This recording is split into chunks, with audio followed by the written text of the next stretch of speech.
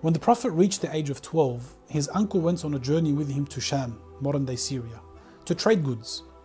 On his way, just before he reached his destination, the caravan had stopped in an area called Busra. A monk left his monastery when the caravan arrived.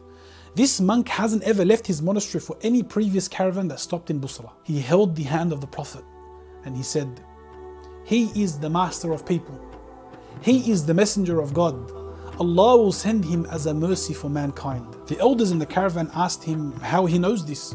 He replied and said that there isn't a rock or tree except it performed prostration on your way here, and they do not prostrate except to a prophet. He also pointed to the sign of the prophethood on the back of the Prophet ﷺ between his two shoulder blades, as it is mentioned in their scriptures.